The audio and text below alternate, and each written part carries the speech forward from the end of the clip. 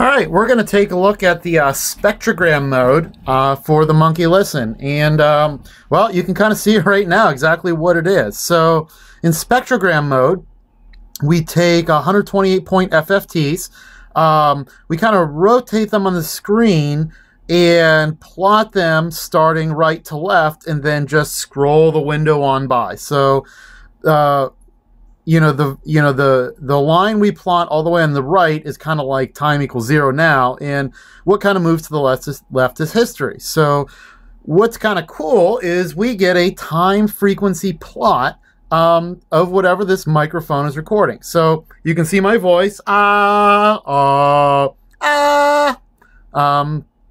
I can whistle.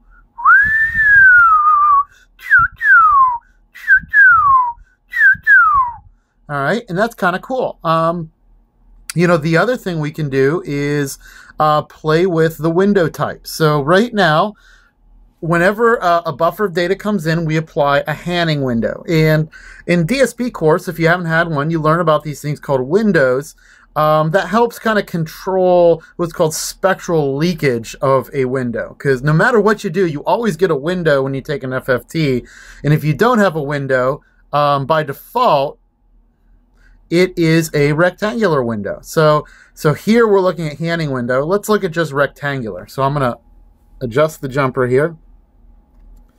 Now, we don't see anything quite yet, but let me do a whistle.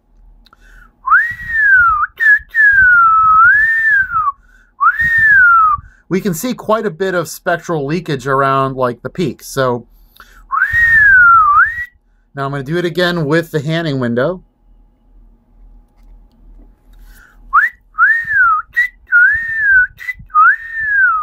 And you can see it cleans a lot of that up. And you learn in DSP theory quite a bit about the price you pay for that are things what are called scalloping loss, in frequency resolution, at the expense of dampening like side lobes. So, but it's definitely a cool demo. So you kind of get to see a voice imprint, a time frequency plot, a demonstration on a cool embedded platform.